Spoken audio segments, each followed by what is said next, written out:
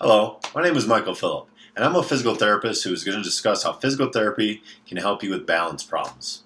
This video is a great follow-up video for one of my other videos on fall prevention that you should watch if you haven't already. Falls from lack of balance is the #1 injury in older adults and can lead to serious injury or even death.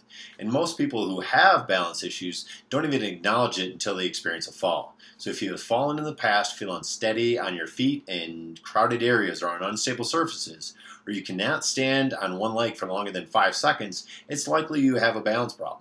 Balance issues can easily be corrected or reversed a lot of times using physical therapy.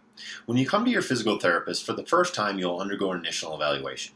During this initial evaluation, your physical therapist will measure your leg strength, assess your functional abilities using simple tests such as timing how long it takes you to get up from a chair and walk for 10 feet, and determine how quickly and steadily you walk. They'll also assess your balance, for instance, by having you stand on one leg or with your feet together, and they'll use special tests to objectively measure your balance.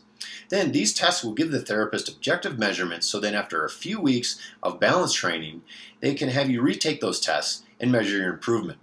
Following your initial evaluation, your physical therapist will then design an exercise and training program to help improve your balance and strength, focusing on those areas where you didn't do so well during your evaluation. During your treatments, your physical therapist will likely have you do some generalized leg strengthening and flexibility exercises, but then also have you perform various activities or exercises that challenge your balance. These exercises may include standing on an unstable surface, such as a foam pad, standing on one leg, or standing or walking with your feet in front of each other or close together in order to challenge your balance. Some older adults who have difficulty walking and performing another task at the same time are usually at a higher risk of falling. To improve this, your physical therapist may design a dual task training program. This kind of training program will challenge your balance by having you maintain a walking speed while you do another task, such as looking around you, engaging in conversations, or carrying a bag of groceries. All physical therapists are prepared through higher education and experience to treat people who have balance problems. However, if you have a neurological disorder, a vestibular issue causing your lack of balance, you may want to seek out a physical therapist who specializes in those specific areas. Typically, you can call a physical therapy clinic near you, and they should be able to tell you if they have one on staff.